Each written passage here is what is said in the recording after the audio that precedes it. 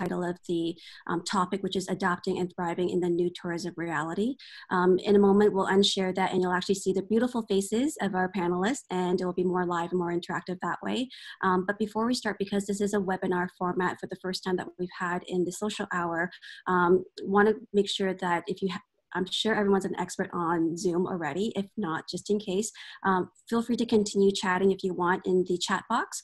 But if you have any questions at all, feel free to actually use the Q&A box and forward those questions on, and we will have some time to answer the questions that you may have for our panelists as well. Without further ado, I do know that Seth has a quick moment to talk about why we've started the social hour. So over to you, Seth.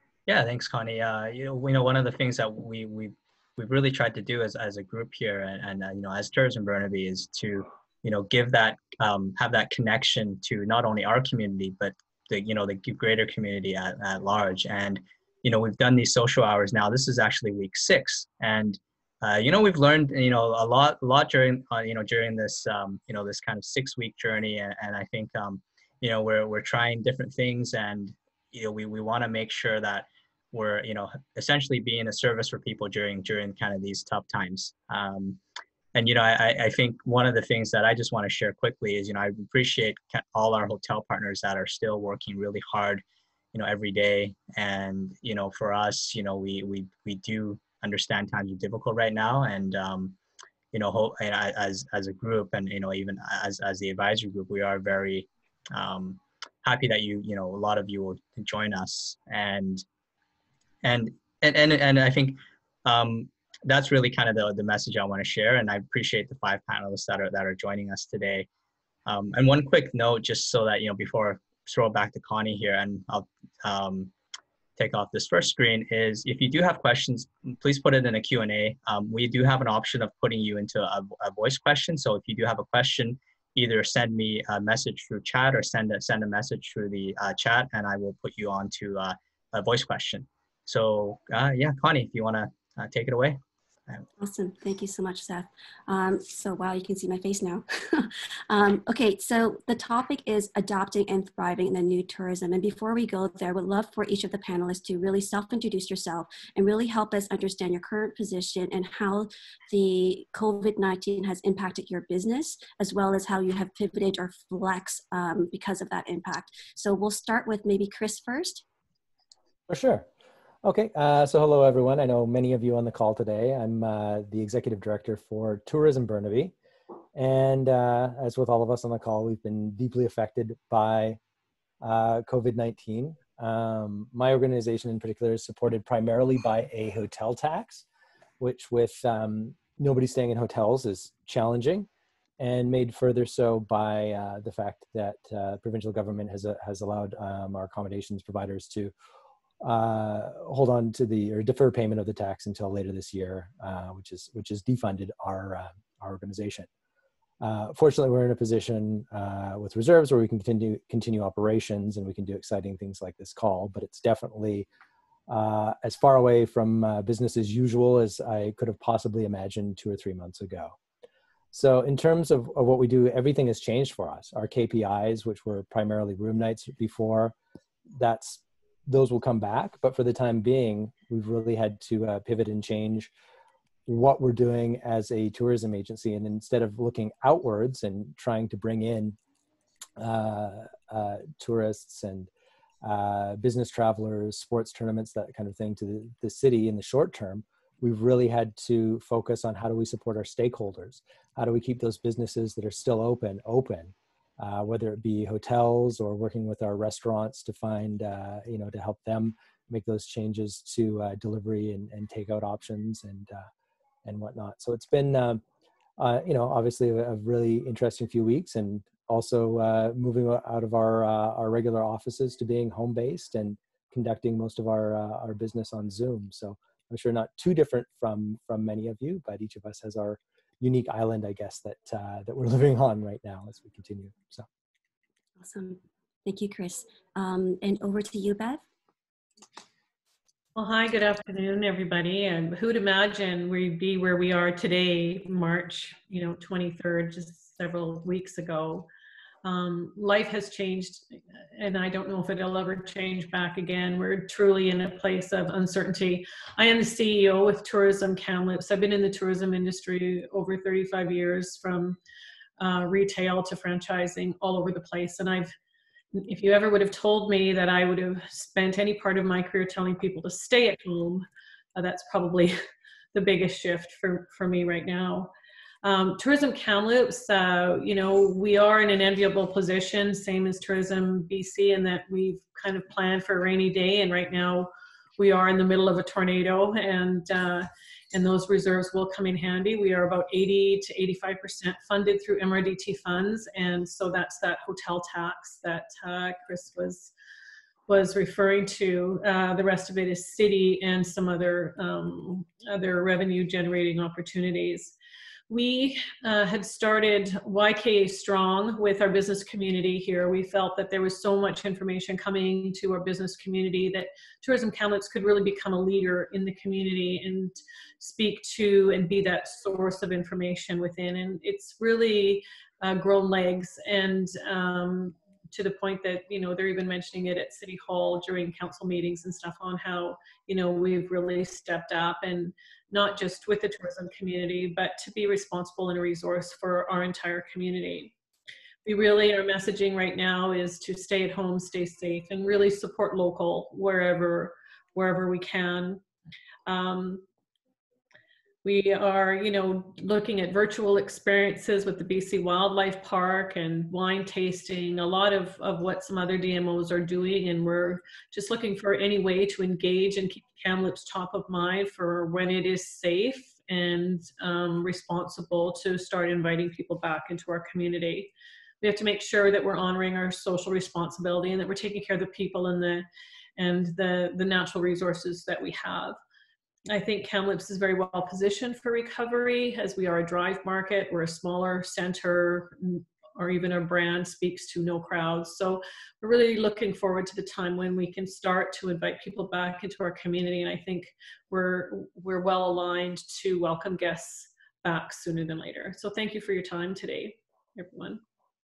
Great. Thank you, Bev. And over to Christina. Hi, good afternoon, everyone. I'm Christina Northcott. I'm the Senior Manager of Conference and Events at Canada Health Infoway. So I'm going to speak to two different worlds. In my events role, things have obviously, like many, dramatically changed. And so we're currently refocusing and redesigning how events were once operated at Canada Health Infoway. In my other world, Canada Health Infoway is a digital healthcare organization funded by the federal government, and we've been working to roll out digital health solutions for Canadians for the last 15 plus years, and that adoption dramatically increased in the matter of a week.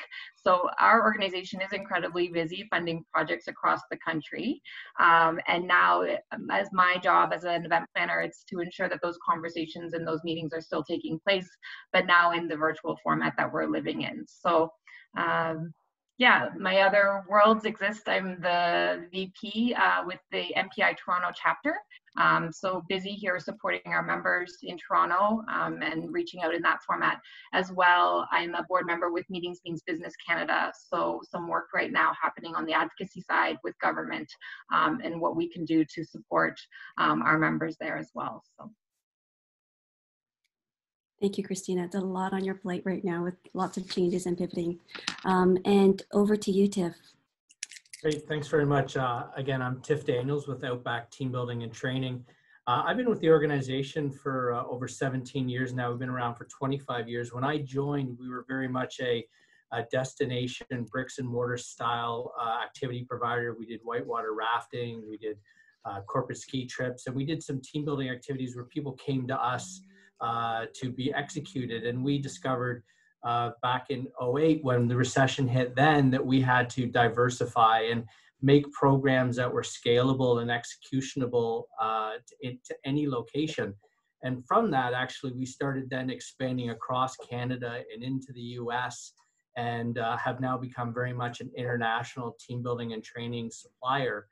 And even a couple years ago, we developed an app that enabled us to execute a proprietary program for people to execute in their location without us physically coming on site. And then about 6 months ago, even before COVID, we decided to do some virtual team building, whereby you might have a group in a boardroom at a hotel, and rather than us fly in or show up on site, we would get on the monitor on the video screen and be the facilitator or help execute the program on site for the group. And so obviously when everything, when this all started to occur, our in-person meetings went from quite a bit to basically zero, as we're all discovering.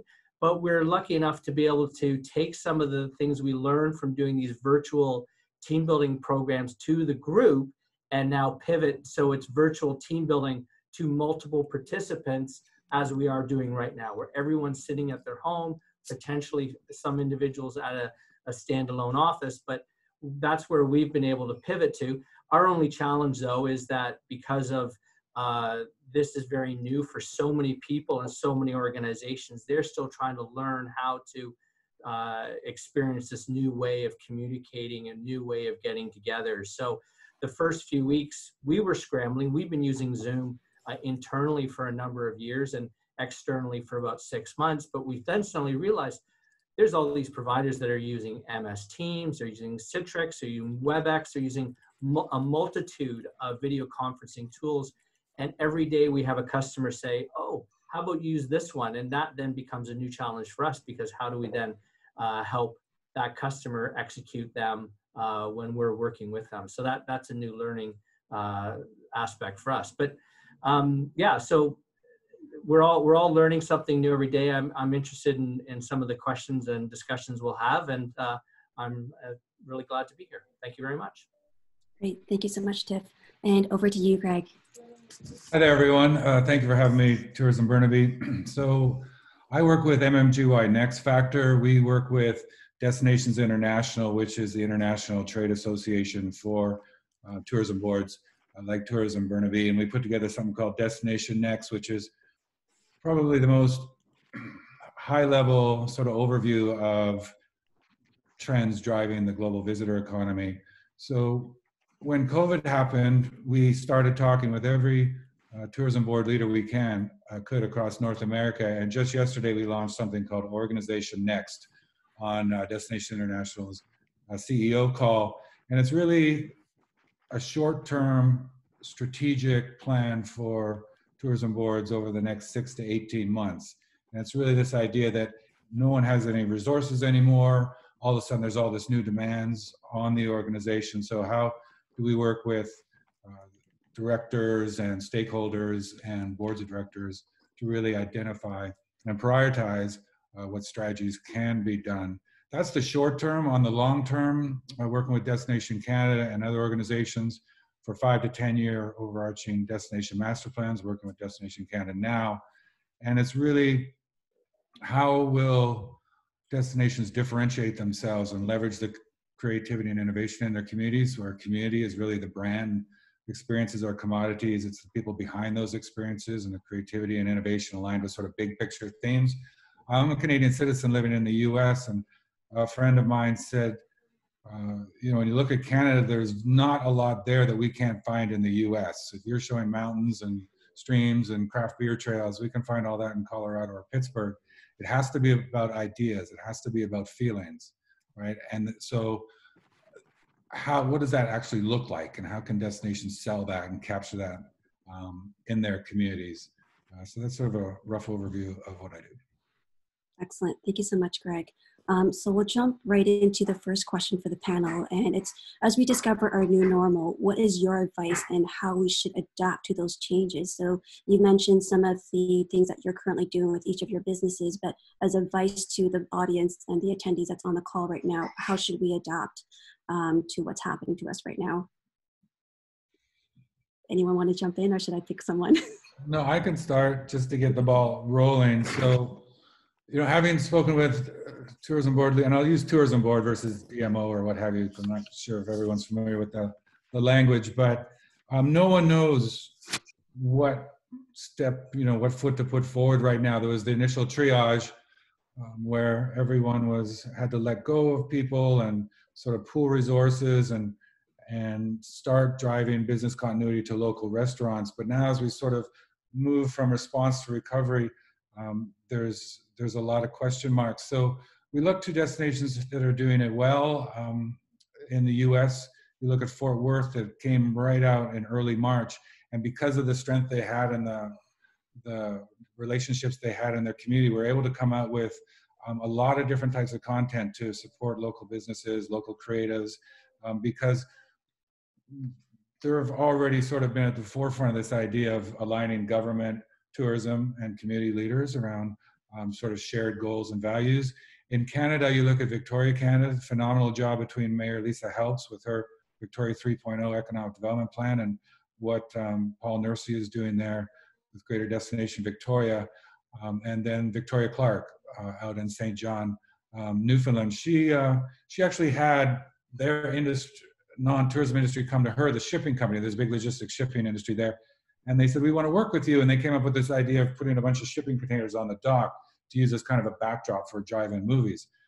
But they came to her, which just speaks a lot to that community building that's already happened. What's happening now, we're seeing other communities are really starting to, because they're focusing so much more on their local residents, are starting to establish and expand those networks, either maintaining what they have or more likely building on what is already there, and then thinking about how they can leverage that to sort of position the destination moving forward.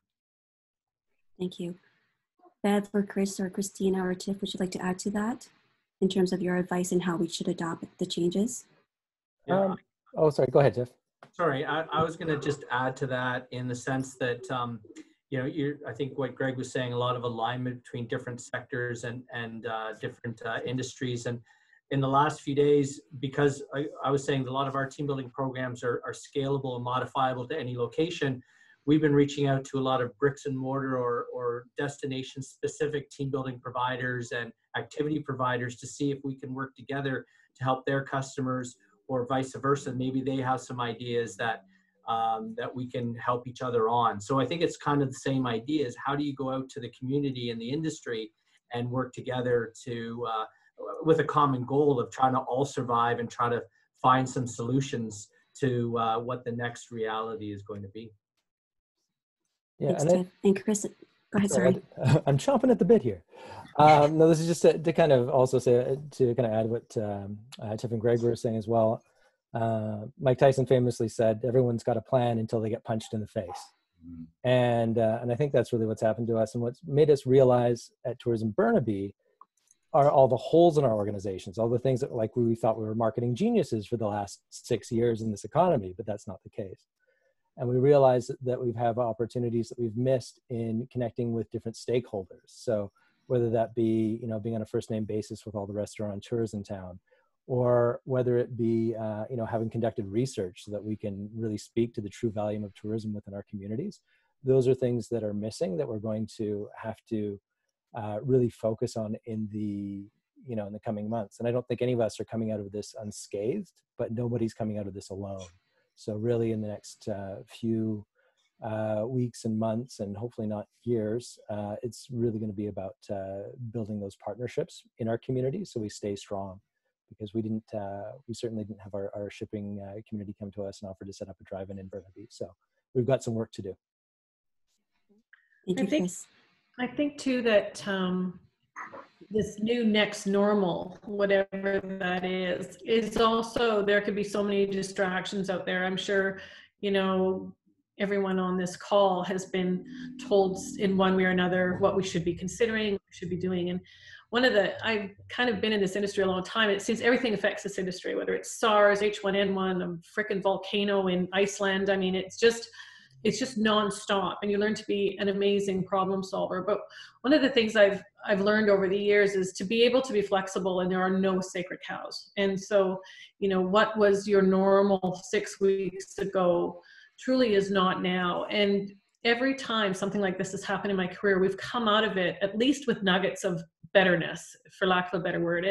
And we need to be open to that. But I think at the same time, there's a lot of distractions out there. So you need to be very, very firm on what your purpose is and not get distracted into, you know, what other people are doing. It has to work for you. It has to work for your destination and your stakeholders and your partners, and stay focused, but at the same time, be willing to pivot and look at all areas of your business. And like you were saying, Chris, is listen to your stakeholders in your community, because they are coming to you with problems. And it's really easy to be, you know, super popular when life is good and the money's flowing and visitors are coming and business is thriving.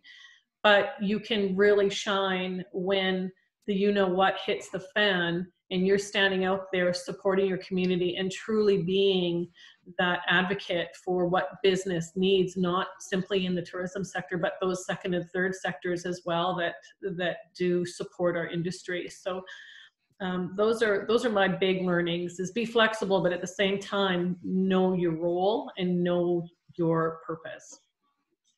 Excellent. Thank you so much, Bev.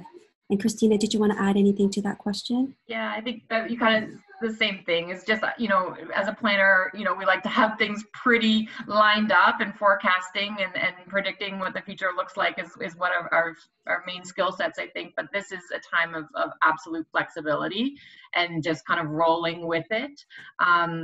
You know, for the planners that are on the call, and I think it's just understanding still what your core business objectives are, or in any business, what your core business, and how are you going to be able to deliver to what your organization or your stakeholders need. So whether it be networking or education or thought leadership that, you know, you're looking to have, you can still, you can adapt and you can deliver those business objectives, but it just, you know, in a flexible, different format than what you may be used to normally have done. So not trying to replicate anything, but being a little innovative and trying it in different ways.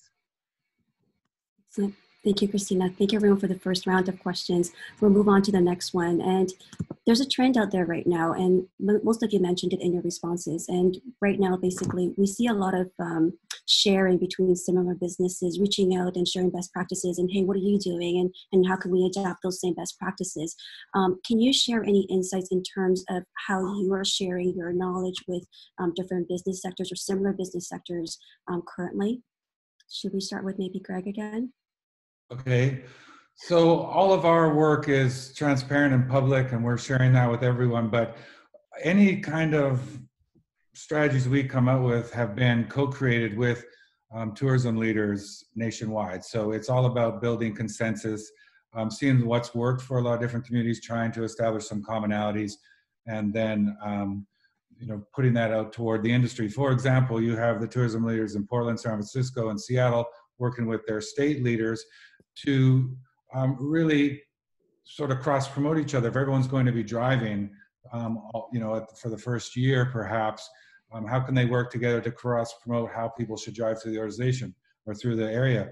I brought the same up with Seth a couple days ago and Nancy Small in Richmond, and the same idea that it's not just collaboration within the city, but across cities. So how can what's working in one city help potentially what's working in another city? For example, you have in Victoria, the Food Eco District, where it's a very sort of package and promotion of the entire supply chain and a circular economy. And it's pretty cool. So how could that potentially help all of the food industries and supply chains and all the other destinations package that for people that are driving around, and everyone kind of sort of build on each other's knowledge? So we're trying to find examples like that destinations can start looking at right out of the box for the first customers that are coming. Chris? Okay. Yeah, you see me leaning in here. Well, no, I was thinking just in sharing in general. Like, so if we look at the great financial crisis back in 2008, 2009, really this new modern sharing economy kind of grew out of that, saying I've got, you know, 5 hours between dinner and bedtime and a car in the driveway, voila, Uber. You know, I've got a roommate and I can't make rent, but we've got this couch, Airbnb is born. And so I think that out of necessity, we just kind of look at, you know, what do we have lying around here? And I think as destinations and hotels and, you know, just in general, we're going to kind of have to take a closer look at that and how we can share that out. Meaning, let's say I've got, you know, different organizations within the city that I know are going for retreats elsewhere. Well, I've kind of left them untouched because, you know, they're not going to meet in Burnaby. That's not super helpful to my stakeholders. But I bet they'd love to go up to Kamloops for a retreat. And Bev, maybe you've got a meeting or two that needs to come down towards Metro Vancouver. So I think those partnerships and potentially sister cities, especially as we move towards just that regional travel and those road trips rather than long haul air, are going to be really, really important as we enter the first stages of recovery here. Thank you. Bev or Christina or Tiff, would you like to add to that question? Yeah, I mean, mine really come down to, I just feel the word task force and committees is just popping up everywhere. I think that, you know, on all levels, these little, task force and committees are being created to kind of share information and solve problems quickly. So I think, you know, that's one of the new buzzwords we're hearing. And I think of like tools that, you know, within my associations were using, things like MMGY Global has made all of their education offerings available to anybody. You don't have to be a member right now. So that's just an easy resource that people can reach out just for further professional development. Things like MMGY Toronto have created online forums where all members have access to a group chat that you can share information, whether you're a supplier, planner, or looking for recommendations or best advice. So I think those tools that we're creating and webinars and stuff like that are just the essential tools to kind of getting that information out there and sharing what's happening in the moment. Thank you. And Bev or Tiff, would you like to add to the question of shared insights or additional examples of what you're able to do? So we look to, we're Kamloops. We don't have these massive resources and research data and things. We work closely with Greg and his team on the strategy piece. But I find I have always liked to draft behind bigger organizations, Destination Canada, Destination BC for here in British Columbia. And, organizations, really aligning ourselves with those industry organizations like TIA BC, TIAC, BC DMOA. These folks have relative information to at least our world. And what we find is, they're the ones that can expend the most energy and resources towards some of these recovery or situations that we find ourselves in right now. So whatever that we determine is relevant to Kamloops, we will draft behind what they're doing as opposed to recreating and spending limited resources we have. So we always look to those that are doing things already. We like to be considered leaders, but we will lead in our community with those that make sense for us, and use the resources and draft behind those that have greater resources, but literally aligned objectives and goals. And I found that's really bode well for us over time and the best utilization of our resources. Great. Thank you. And Tiff? Yeah, I manage a group of sales team, and regrettably, it's a lot smaller today than it was 6 weeks ago.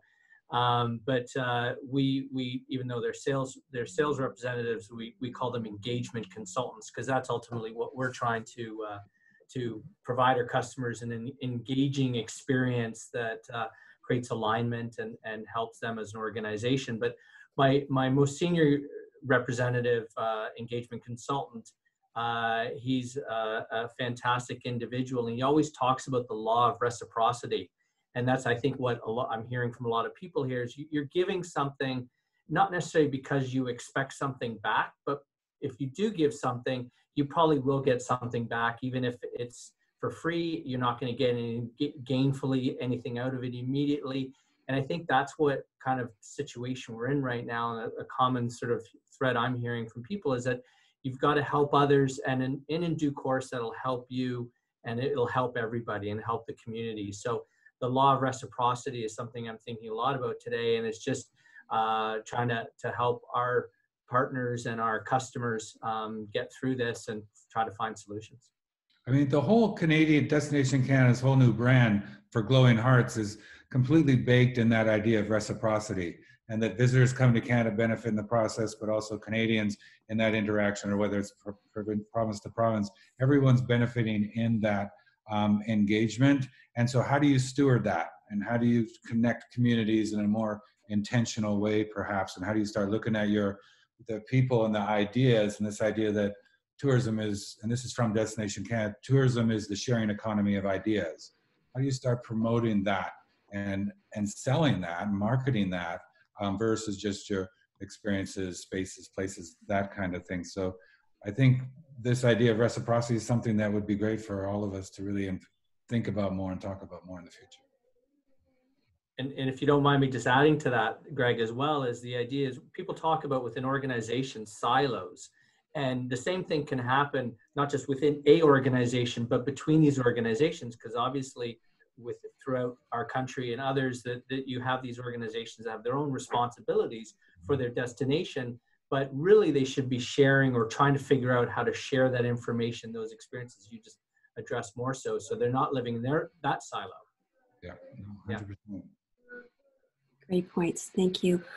We're going to actually go into the next question, and it's really about so the question is, understanding the impact of COVID-19 in a regional and global level, how do you see the events and meeting being executed? So we know that COVID impacts each city, each community very differently, and the rates in terms of who is confirmed or who has been recovered were all different. So for example, in Ontario, we're right now about 5,000 cases. Actually, I have some numbers here. I did have some numbers. Where did it go? Anyhow, we'll ignore that for a sec. So for example, right now, if we look at the picture of Canada, there is about, in Quebec is our highest province in terms of the impact of COVID, being about 20,000 people having COVID. And then in Ontario is the next highest impact. And when we look at BC, you're less than 2,000 people impacted. So there's a big variance in terms of how COVID has impacted you. But at the end of the day, we're all doing social distancing. And when we need to be ready to plan events again, how do you see us starting those baby steps in terms of planning what the future looks like? Because everyone's future may start at different time frames because our impacts are different from a regional and a global perspective.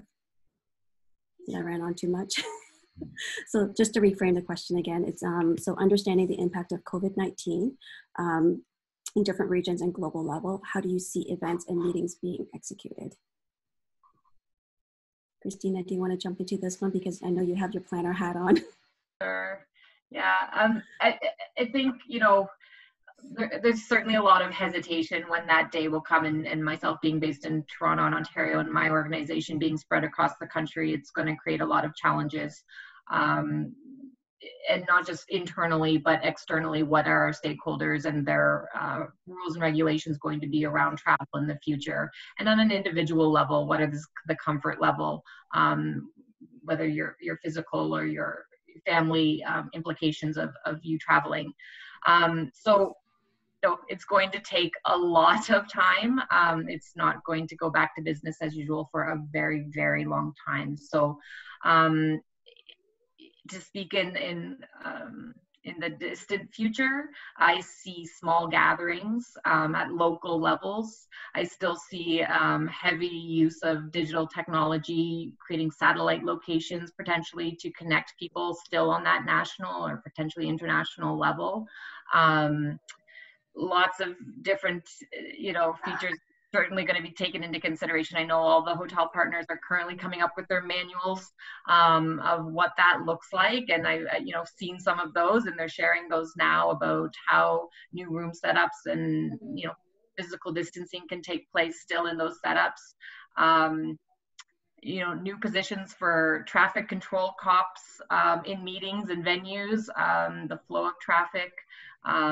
There'll be legal implications, and Greg, maybe you see this more in the States than in Canada, but will we all be signing waivers before we step into a venue, because we could be putting nobody wants to take on the risk or liability, or as a meeting planner or professional, what's my risk or liability if somebody does become infected or a spread happens. So, you know, lots of more tactical things for sure from a venue side, but those are some of the big things and considerations in the future that I've been thinking about. Yeah, and from the hotel side, from what we've heard, Hilton and Marriott are, and it's a few other brands, are unwilling to say that people have to wear masks, like JetBlue just came out with recently. But at the same time, everyone kind of sees that's where we're going. And all the conversations with all the different organizations, the big black hole are the big meetings. When are they coming back? And we're, you know, people are talking in terms of years. So again, everyone's looking at the short meetings, regional meetings, smaller meetings. In terms of, a lot of talk about the digital side. And just as a case study, I was ready to go to South by Southwest a couple of months ago. They canceled a week before. Now, what they did a couple weeks later, they said, "Well, defer your payment, and you can have next year for free and half for the next year." They could have kept half of my money, which is about $1,400, if they would have shared the content they had, because all the decks were prepared, all the speakers were ready to go. It was all this content that I could use, some fascinating stuff. So there was money left on the table. Now, I can't speak for South by. It's a fantastic organization. Maybe it was too much to turn around on a short time frame, but there was a lot of money that they could have had. Now, you look at City Nation Place, which is another event, was in West Hollywood last year. I went to that, paid $800. It was supposed to be in Toronto this year. They pivoted and said, "Look, we want to keep half of your money. We want to keep $400, and we're going to put on the show, and all the people in Toronto that were involved are going to stay involved." And it's going to be very interesting to see, that's next week or the week after, how that is being put together. And as having paid for that, there's certain expectations. It's definitely not about the experiences, right? It's about custom content, and I can help co-create the event, which is happening, and really start customizing the journey through that event and really elevate the ROI. So just this idea that hybrid meetings or virtual technology, there could be something that we could look at as an industry to drive some revenue. It will never not compete with face-to-face at all, but there are opportunities there. I think I might just add as well. So prior to being with Tourism Burnaby, I worked in group sales for hotels for about 15 years with Marriott and Fairmont and Pan Pacific. And I have a couple of concerns as we move forth into meetings. So for meetings to be viable, a lot of it is volume based. And so if you're looking at, you know, a meeting space that was designed for 40 people, but you can now really only facilitate 10 in it and respect social distancing, that's a bit of a challenge.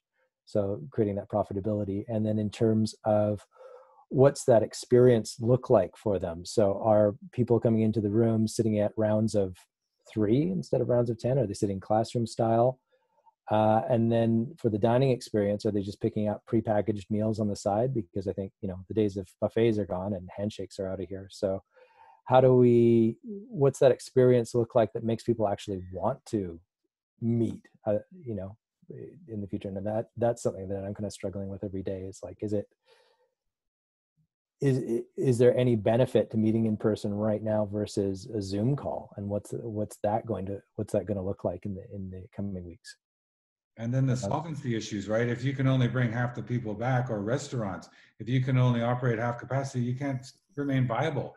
You know, margins aren't there. So what does that mean long term? So it's a big question. Lots to think about for sure. Does anyone else want to add to that, or we can move on to the next question? We're good? Okay. So the next question is, in order to thrive with the new normal, whenever that's going to become, what are the recommended training strategies that we should consider, especially when we think about currently when we're ready to go back into the business? There's a lot of employees that needs to be onboarded again. And when they're onboarded, there's a lot of new training in terms of the standards of social distancing, the safety measures, and the cleaning processes. What should that look like? And what are the strategies that we should recommend for everyone that's listening today? Okay, I can start just quickly. There's no money, there's no one traveling, and the return is going to be slow, and there's going to be just insane competition for a very limited pool of customers. And those customers are going to have not as much money as they once did. So what do you have? You have a lot of ideas and knowledge. You look at Burnaby, sorry, I went to BCIT. You have Simon Fraser. You have incredible ideas and energy and innovation and creativity. Kamloops, there's the Innovation Lab, and having been there, there's this young, vibrant energy to do something amazing. In Richmond, that whole Steveston area and what they're doing around sustainability and food, just like Victoria, and then Victoria's Economic Development Plan, this whole idea of wrapping a city and the whole southwestern BC in terms of a connected ecosystem that really has a lot of global fluency. You got all these brains, so I think now is the time to start really connecting those, and business development starts happening and partnerships start happening when you start bringing really smart and innovative people together. So I would just say that's like step one, which everyone can start today, like you're doing now. I think when we start to onboard again or re-onboard, you know, it's a matter of doing more with less. And so traditional roles within your organization is having the conversations with your folks internally and saying, we now need you to do these things. And so there's a lot of free training out there, to Christina's point, you even on the MPI front, but there's a lot of resources out there. And so, you know, we're not gonna have the funds to use consultants like we did in the past, or agencies like we did in the past. We're going to have to do a lot of this work with the resources that we have, at least for the next few years. So for us, it will be personal development on expanding your existing role, talents, and skills, so that we can maintain business and we can continue to market and you utilize those existing resources in different ways, and cross-training and consolidating roles.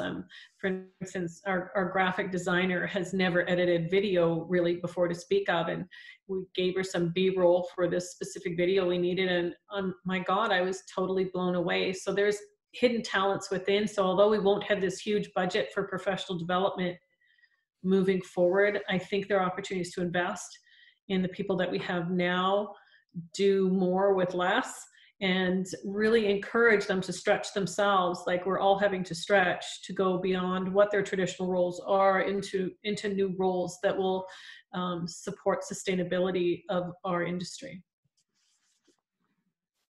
That's a great response, Bev. Chris, did you want to say something? Yeah, I just wanted to say, like, I mean, we're definitely in uncharted waters. That's in my, I have two phrases that are in the drinking games I play on these calls. One of them is pivot and the other is uncharted waters. So if you're drinking at home, go ahead. But one of the things that I think that this does have in common with prior downturns is the recovery does share some commonalities. So the things that you do when you're coming out of a downturn is you focus on maintaining those clients that you already have, stealing share from your competitors, and then building loyalty. So during this downtime, I think those are key things that you want to be just really understanding: loyalty, what it is to bring those people, and then understanding who those first travelers are going to be back. And it's not going to be business travelers; it's going to be leisure travelers. It's going to be Generation Z, who are attracted by the lower price points of travel in a way that they haven't been before, and the boomers, like my mom. My mom was about to go on a round the world cruise, and she canceled it in the second week of March. So those boomers have got stuff on their bucket list they want to get done, and they're gonna be back out there, and they've got the funds to do it. So I think those organizations that understand that demographic shift and those different types of business are the ones that are going to flourish in the new reality. Great, thank you, Chris. Christina or Tiff? Yeah. To add to, I think Beverley was talking about utilizing resources to cross-train through different departments. I mean, I know within our organization, we're seeing that we're probably going to have to do that. But the other part too is in other organizations that there might be people that aren't even on site to train the people with the skill set to train those on site might be at a different location. So just like we're doing now, I think video training could increase. And then with that, what are the intricacies of the video training? You know, you don't have the social cues, the body language isn't as noticeable. People potentially, if you're training a number of people in one room at the same time, they could get distracted. You've got to deal with how to do that type of, or have that type of training moving forward. And maybe there's different type of sort of compliance or testing or different methodologies going to be used if you're not physically on site or not able to walk people through exact examples of whatever you're trying to train them on. So a different way of education moving forward.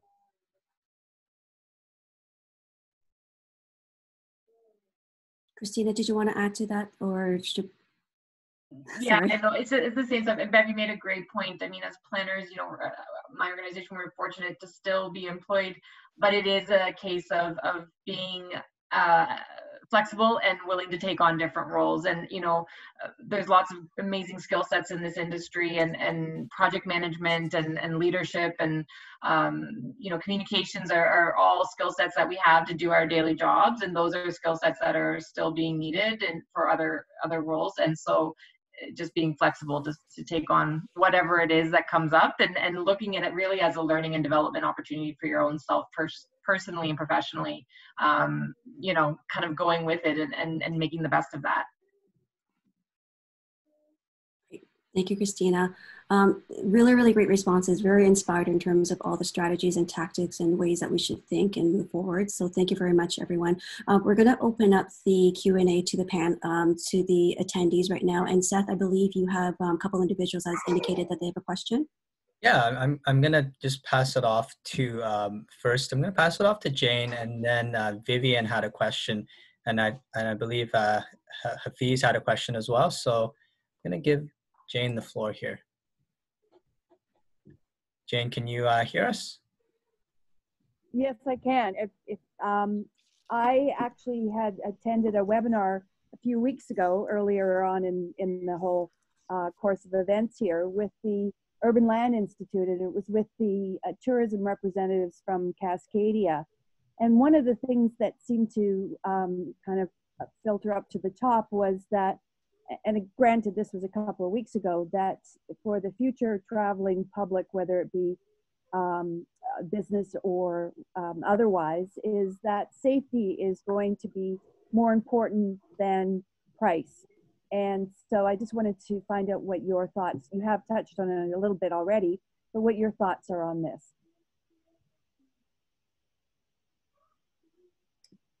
Well, I can go. You know, when we had a full day strat session yesterday about scenario one, when we do start, you know, slowly local start movement within the area to begin that recovery, what are they looking for? And what are those touch points? So for instance, wine tasting.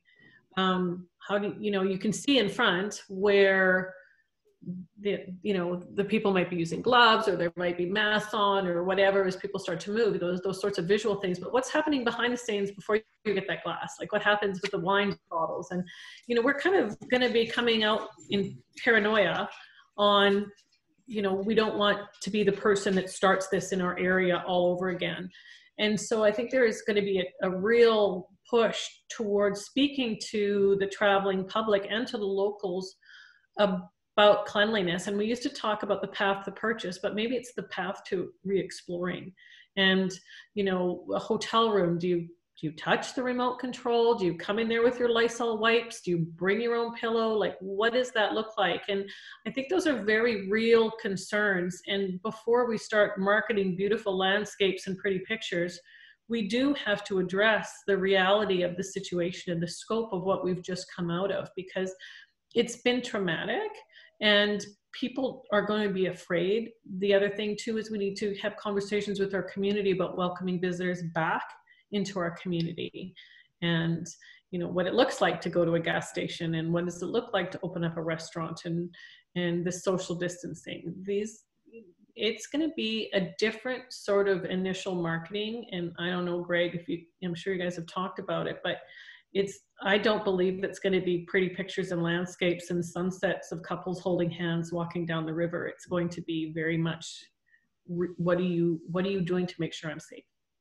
Right. So we're all sort of trust merchants now. And the number one thing is that, you know, customers trust us. And when, you know, the head of BC Health says it's okay for restaurants to open, that'll go a long way. And then restaurants and hotels will show what they're doing, both in the physical environment and online. We'll all be traveling with, you know, big science bags of cleaning products, most likely. But coming out of any pandemic, and I guess especially this one, it's like, talk to me like I'm 5, hold my hand. You know, I want to know what's open, what are the facilities like in your restaurant, how often is stuff being cleaned? Because there might be questions that we want to ask, but we're afraid to because they seem too basic or you know, too much focused on germs or what have you. So really coming out with the most basic, and this was on the Metro Vancouver call, really, really basic information, because that's what people are going to want to start with.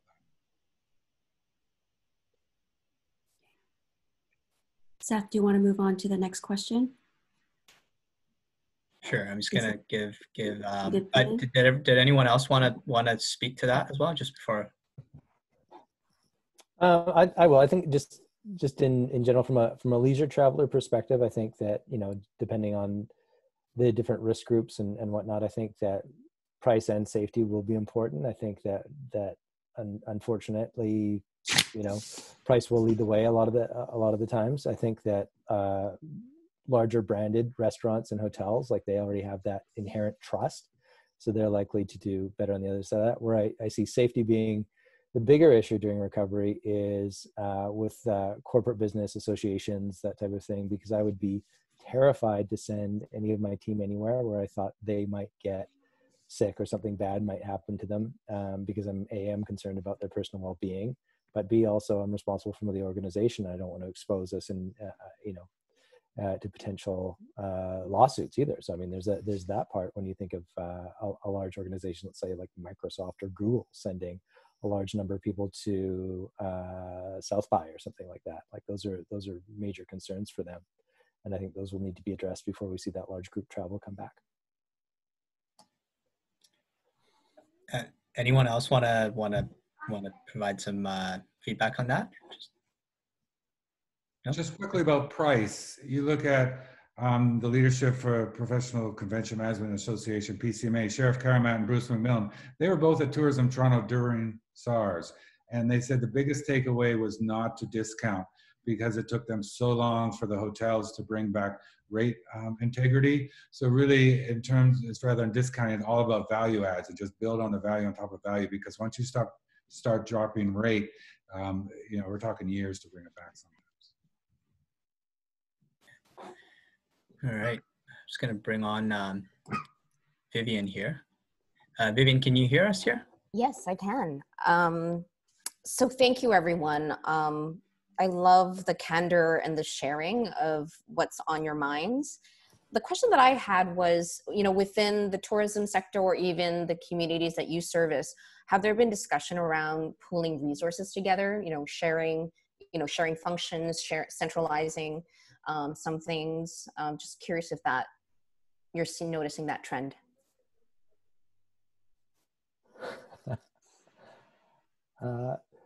There has been on determining how far open we want to pull the curtain on this kind of thing. I mean, there's definitely these discussions do happen, especially with smaller organizations really suffering for funding as this carries out, and it's sort of an indeterminate amount of time. So I think that government at whether it be municipal, provincial, or federal level really appreciates the size and the scope of what tourism means, and they're eager to help. But at the same time, compared to other industries, like, let's say oil or forestry, there are just so many different organizations and so many different special interests involved.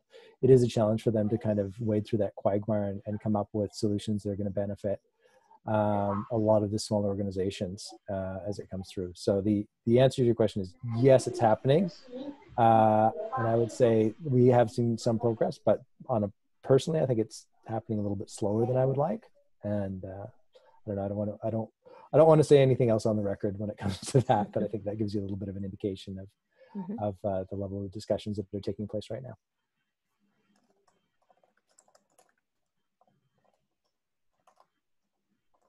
Thank you, Chris. Does anyone else want to address Vivian's question, or we're good with that one?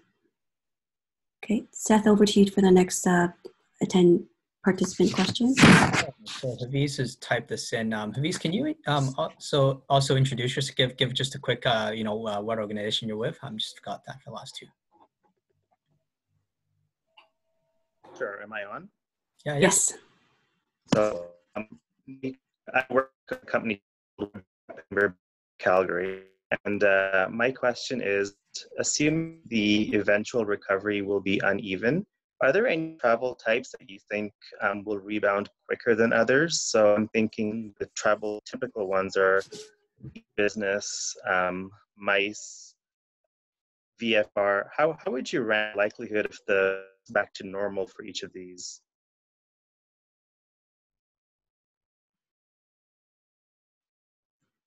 So we talked earlier about how, meetings, MICE meetings, incentives, congresses, exhibitions will be, in terms of large groups, probably the last.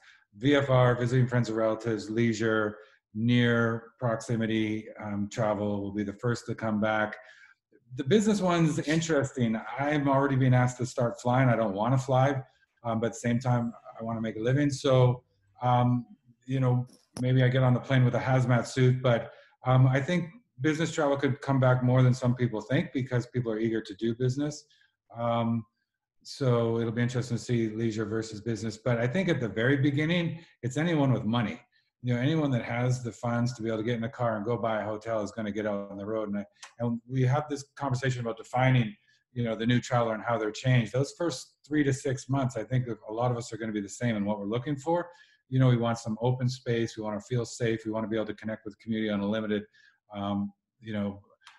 example. We want to be able to retreat when we want because there's going to be a big shift coming out of nothing and reintroducing to society for some people. There's this talk about younger people more likely to get out there. That could be, I don't know. So that's just some sort of really surface level thoughts about that. I think too, it's not necessarily corporate versus leisure versus to Greg's point. It's, it's more geographical as far as I can see. It's going to kind of be like your sphere of influence almost. It's going to be, we're going to start seeing movement within those 2 to 3 hour drive markets, and they may just come for the day. Or the sneakers, we're going to sneak out to go camping where nobody is and do it kind of under the wire. And then things will start to open up and you'll see it spread more and more. But I think, we do continue to have construction crews in Kamloops. We do continue to have government employees in Kamloops right now. So there is kind of that corporate traveler. But I think more so than sector is going to be geographical movement that will come first. It's just what we're feeling. I'll jump in on this, and great to hear from you, Hafiz. Hafiz and I worked together years ago. From working in Banff and Lake Louise back in 2008, 2009, what we saw for the urban and resort areas was that sort of as Greg was alluding to, that top tier traveler that's got money that wants to travel, they're going to come back. And so what we noticed in those hotels is that our suite product and our restaurants were full of those type of travelers. Our base model or our base rooms were empty, but in town, the hostels, the 3 stars were also full. So I think at either end of the spectrum, it's those leisure travelers that are either looking for that great deal to come back and experience something they wouldn't have been able to prior to the pandemic, or those people, that pent up demand for people that have that that extra spending power, and that big middle is sort of what's going to be missing for the first few months. Where I have heard rumblings, and it's really going to depend on how international travel rolls up, but out of China, like Western Canada, just in general, is a very desirable destination, especially the way that we've been handling our pandemic. So there'll be, I think, when we move to tour business, there'll be strong demand out of there, but it's going to be very, very low rated. So there might be an opportunity for those fenced rates to go to that tour group as the international borders start to open up. But that'd be my take on it. Anyone else? Or yeah, even on the business side, like I said, I think it's further down the road. But I think it really is going to depend on sector. You know, anybody who's fully capable of operating remotely and really gotten used to this style will continue to do so as long as they can, versus some of the other different industries who don't adapt as quickly or haven't preferred the adoption to virtual connections. They'll come back obviously sooner. So we know the Facebooks and the Microsofts, they're not coming back for a long time because they're fully capable of operating in this sphere, and this is their comfort zone. So other industries potentially sooner. Yeah, to add to what Christina said is that we're hearing the same thing from those companies, which are some of our top corporate clients. And so we're looking at how do we pivot to maybe as well small, medium-sized businesses that are still looking for activities, team building, training, who might be getting together, because still all this remote type of business is not the norm for them, even though they've had to adapt. They want to get back to the norm more quickly than the larger organizations where it's very much ingrained in their culture. Okay, Connie, I think we have we're just going a little over. We have one more question here from Beck. I'm just gonna put Beck on the line here.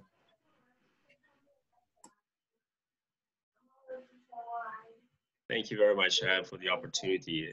It was definitely a very knowledgeable panel and the experts in the industry, you know, sharing their expert opinion. So my question, as being a hotelier, I do represent Executive Hotels and Resorts based out of Vancouver, BC.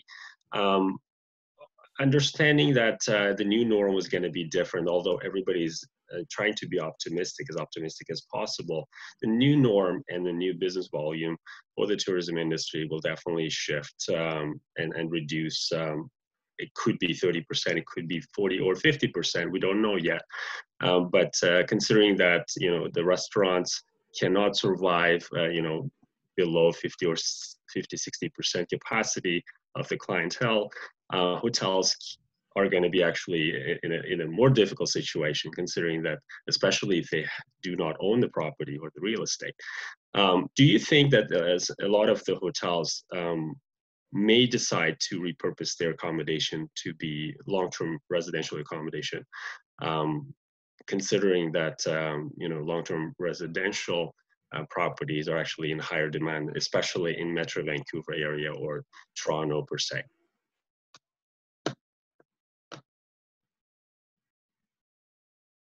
Oh, Greg, you need to unmute.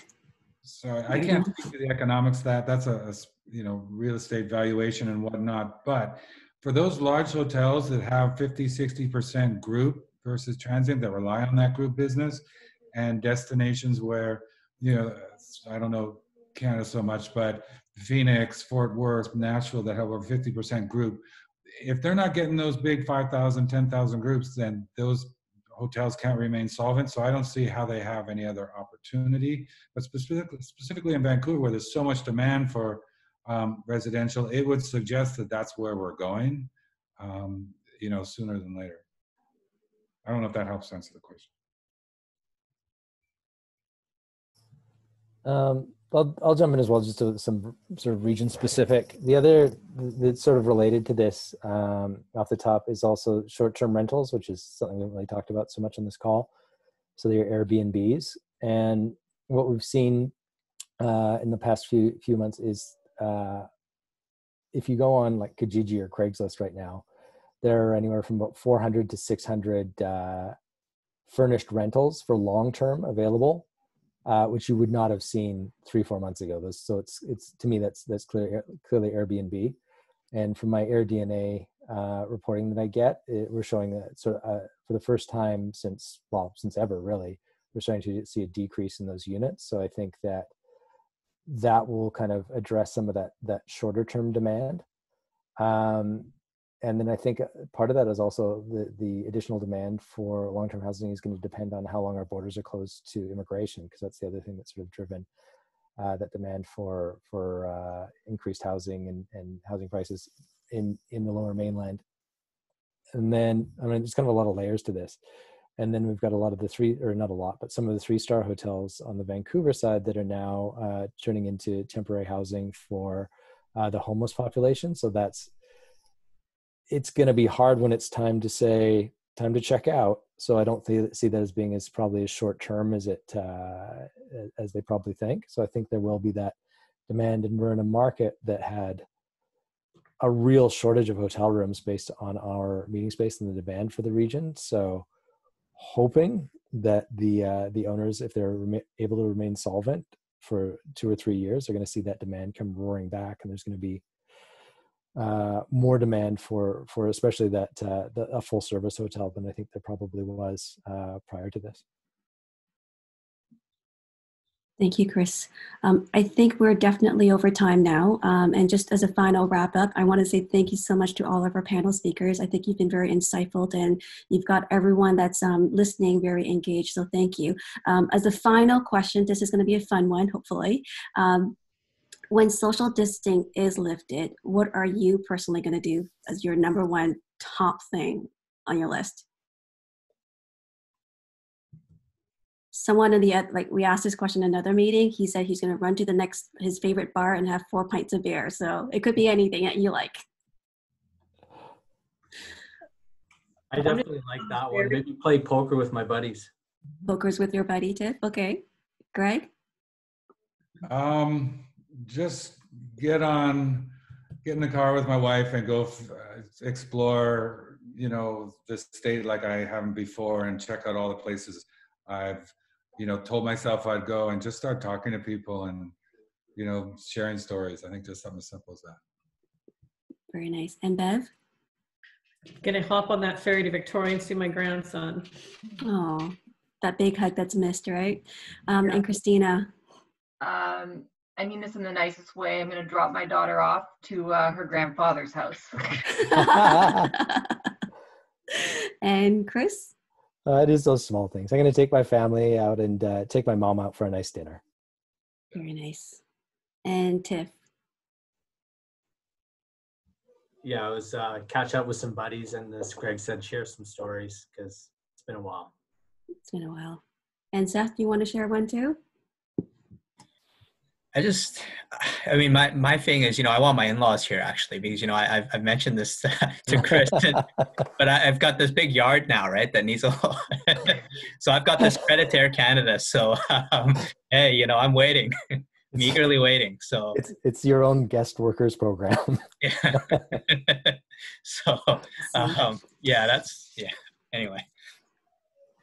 Mine is going to the garden center and picking up more plants to add to my green room here. So thank you so much. It's been very delightful having you answer all of the great questions that we've had. So again, thank you. And next week, for those who are listening still, May 6th, we have another social hour, and we have a special guest speaker, Tom Singer, who is an expert in human connections. And the topic that he's going to focus on is social tightening in the face of uncertainty. And social tightening is really around the fact that we're so distant right now. We really need to tighten how we connect with our people. So the little conversations that we have, or the little face-to-face that we can't do right now, there's still other ways that we can connect. So next week will be that focus.